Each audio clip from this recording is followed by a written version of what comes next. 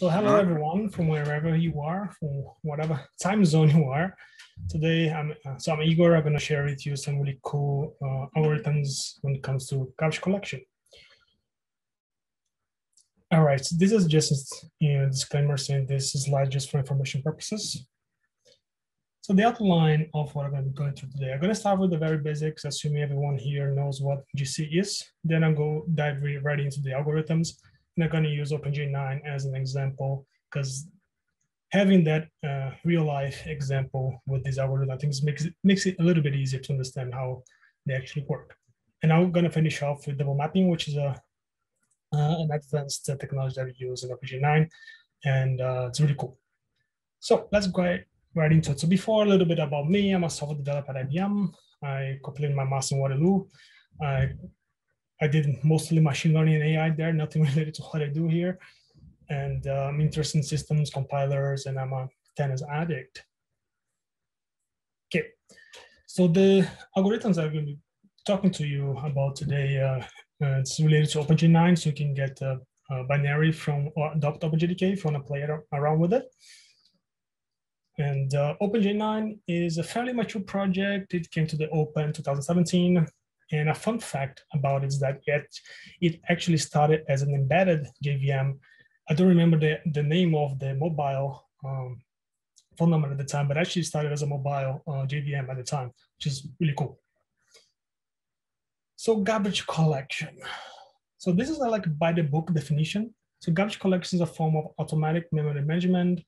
The garbage collector attempts to reclaim memory occupied by the object that are no longer used by the application. That's opposed to other programming languages like C, C++, like you as a developer have to manually allocate and deallocate memory. Some of the responsibilities of the GC include allocate memory, identify the liveness of data. So all those objects, all that data that's not reachable is going to be considered that, therefore it's going to be reclaimed by the garbage collector.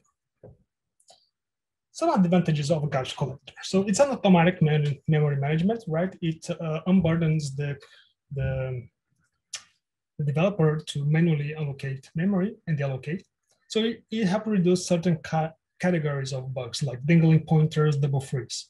But on the other hand, we have the negatives.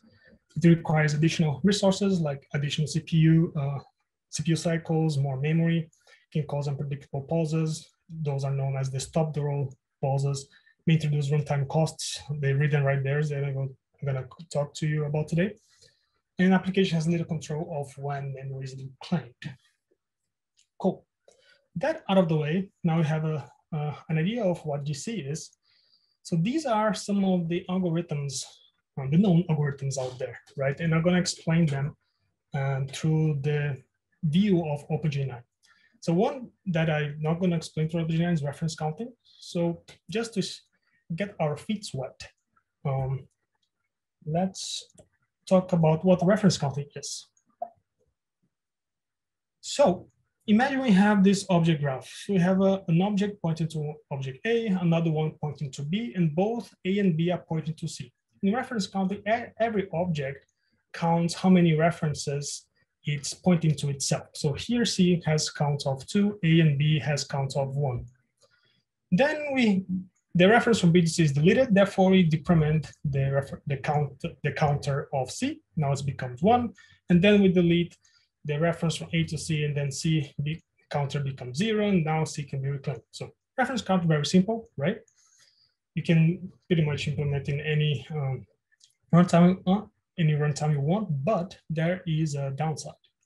What do you do with cyclic references, right? So imagine you have a double linked list, but this double linked list is not reachable from the object root. So what do you do?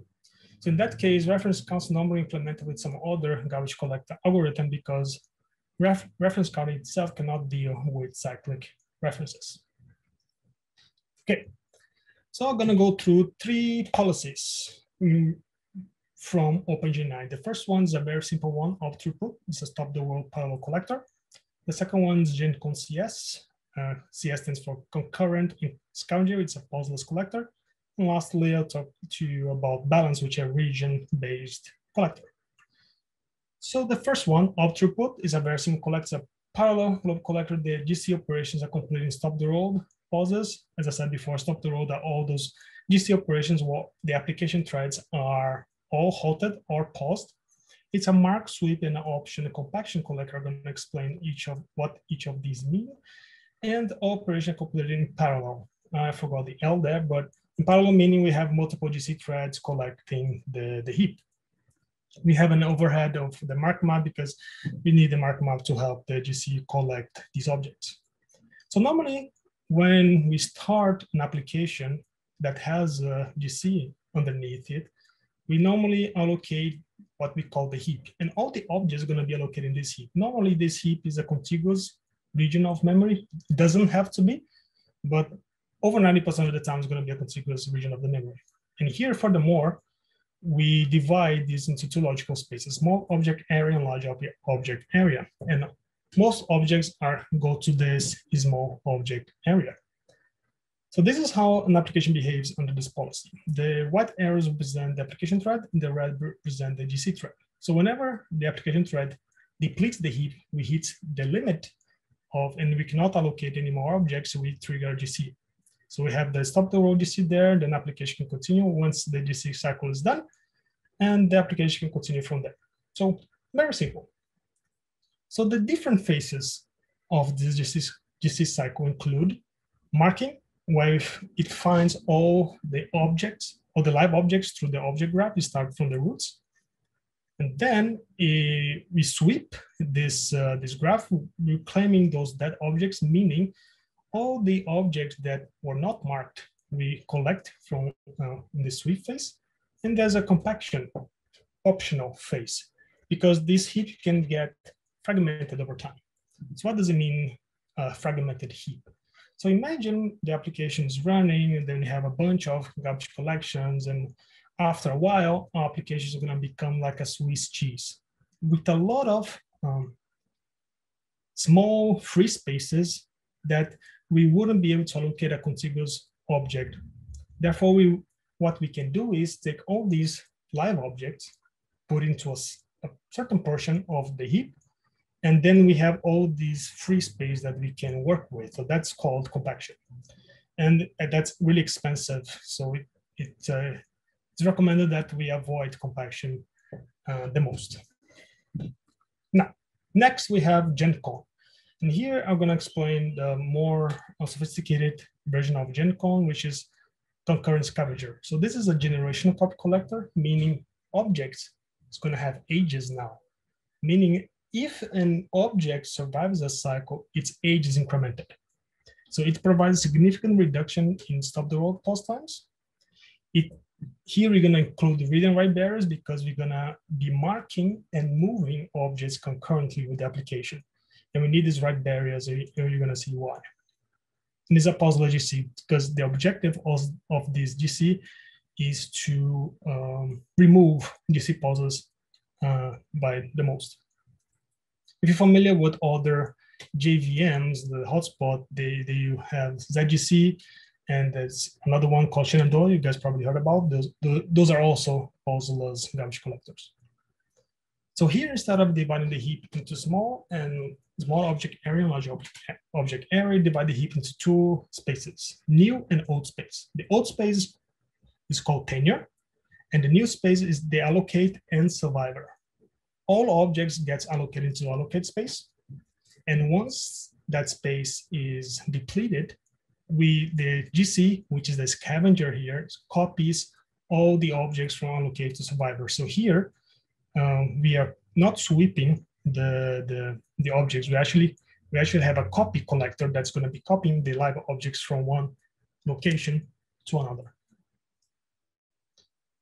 Okay. So how does the application behave under GenCon? So application, again, the white arrows there. And then we have a concurrent scavenger. So we have two stop the road, very short stop the road pauses, one at the beginning, one at the end. So the one at the beginning is there for us to mark the routes. And then once that's done, we can let the application threads run concurrently with the GC threads, which is the yellow arrows they're representing. And then once the GC cycle is done, we stop all the application threads again, just so we can bring the GC threads into synchronization so that we can let the application run from there. So there we have another concurrent scavenger. And here we have what we call global marking phase. And so you notice here that we are only collecting the new space of the heap. So you might ask, when are we going to connect the old space, right? That's where global marking phase comes in. So it concurrently marks the tenure every once in a while, because the idea of GenCons is that new objects die young, right? So global phase only running every once in a while, and that's run only on the tenure space. Now, write barriers. So let's imagine we have the following operation, right? We are setting a field of an object, a reference, and imagine we have the following object graph. So we have the roots, where all the rest of the objects are reachable from, and roots points to A, points to B, and B points to C. So GC here is marking objects concurrently with the application, and GC has already visited the roots, which is the green tick mark that represents, has already visited A, is the middle of visiting the B object, which is the yellow tick, and C, GC hasn't visited C yet. So I use the green, yellow, and red marks here, but in reality is the three-color abstraction, right? The white, gray, and black. Here I use the green, yellow, and red because I think it's easier to visualize. Okay, so imagine we have this state of the object graph. And then application thread comes along, deletes the pointer from B to C, and adds a reference from A to C. And then the GC thread is going to be, okay, B doesn't point to anything, then I'm done with B. And this is my resulting object graph, meaning I have marked the roots, I have marked object A and B, but I haven't marked C, so therefore I'm going to collect C. But as you can see from the graph here, C is reachable from A, which is reachable from the roots, which if we collect C, then something's going to go wrong for sure. And because of that, we need a write barrier. So how is this write barrier implemented? So whenever we set a field of an object, we can check, is there a concurrency active? If there is, we dirty that object, meaning at the end of the GC, we just go through this data structure that's going to have all these dirty objects so that we can scan them again, so that we don't lose these concurrent updates. Cool.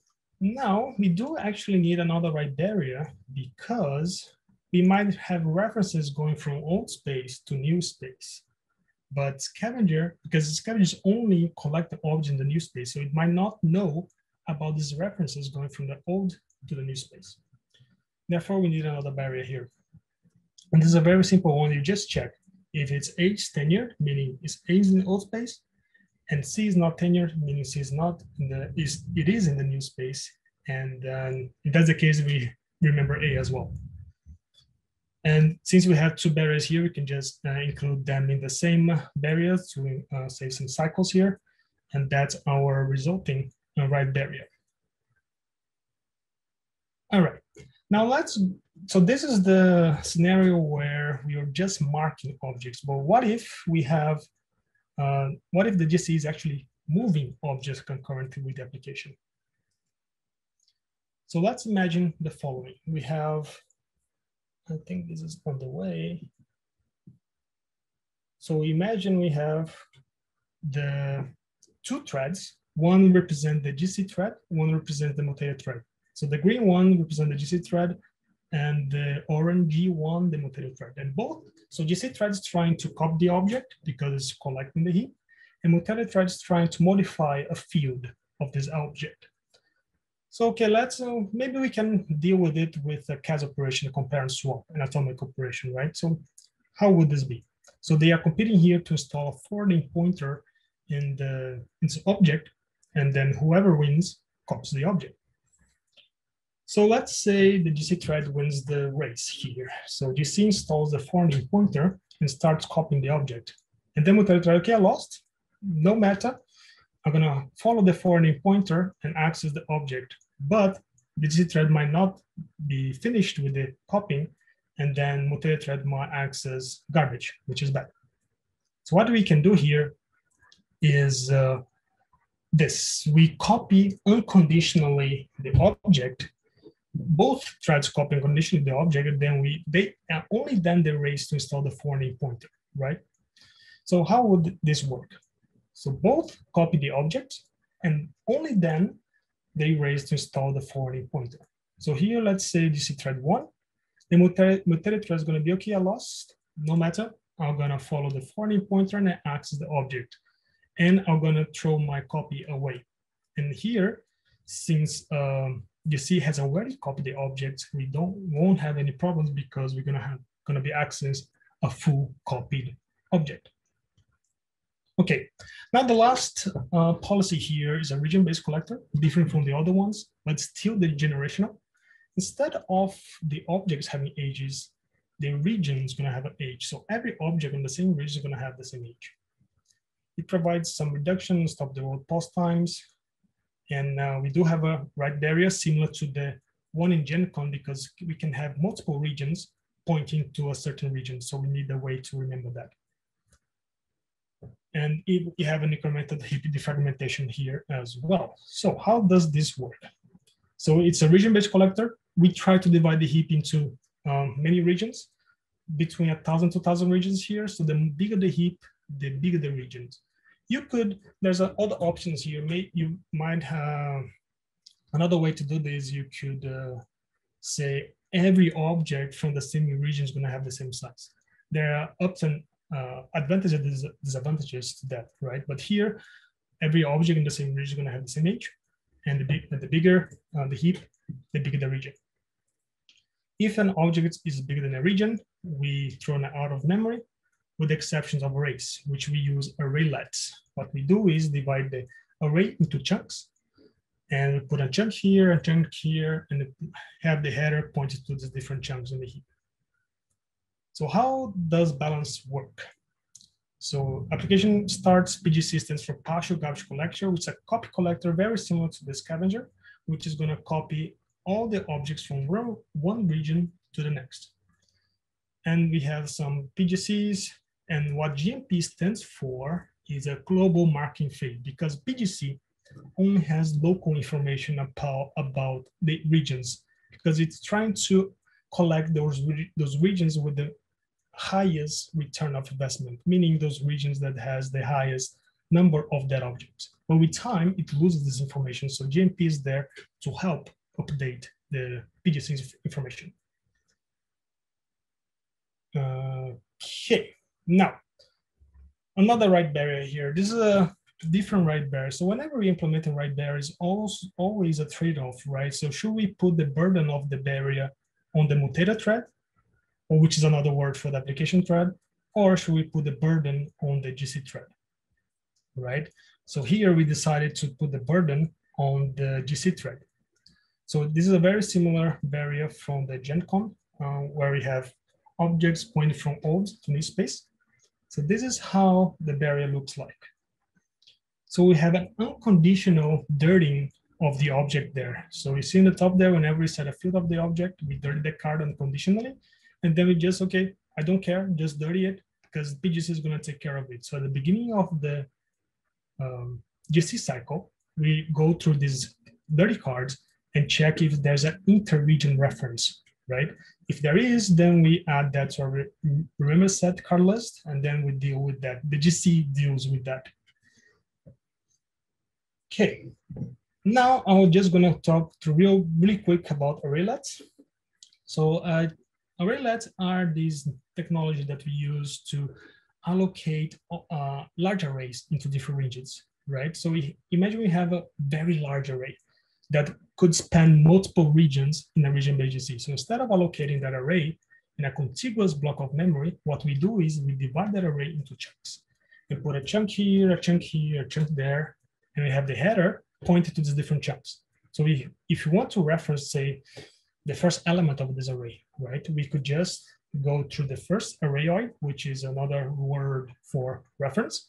We follow that pointer and gonna go through the last blue block there and access the first element. However, there are some APIs that require contiguous representation of this array, which is not good. Because right now we have this discontiguous representation of the array, right? So what did we use to do in this scenario to have a discontiguous representation?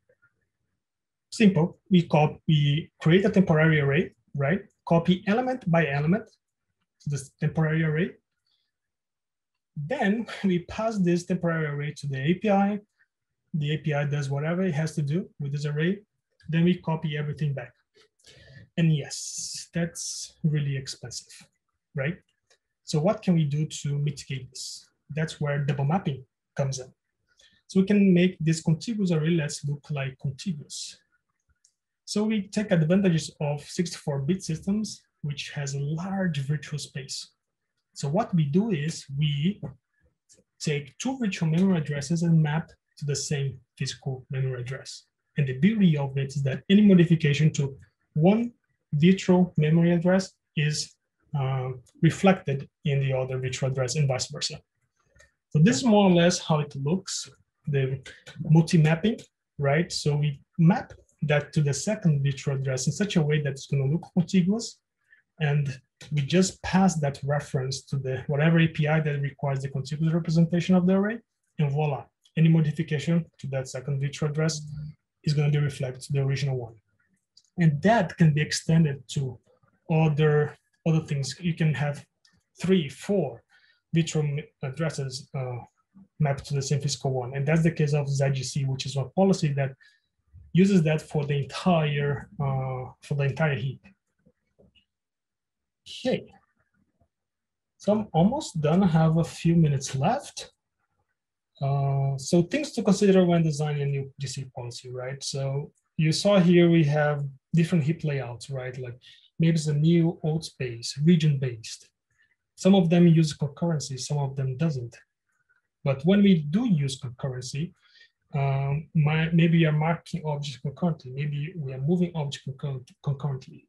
In order to have a concurrent, consistent view of the heap, we need read and write barriers. And there's always going to be an overhead of those, right? Because we need to check every time we make, every time we read or write to our object reference, we have to check those if concurrent cycles in progress, right? To make sure we don't fall into those scenarios where we're going to lose a reachable object.